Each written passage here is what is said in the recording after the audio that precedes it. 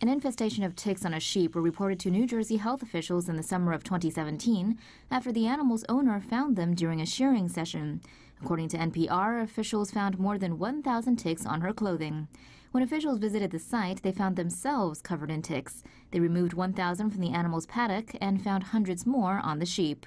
Further analysis found them to be Asian ticks, infectious parasites from East Asia. Officials are unsure how they wound up in New Jersey. A study on the events notes the sheep have no travel history. The grass was subsequently cut in the paddock, and both the sheep and property were treated with chemicals. A November inspection found both to be tick-free.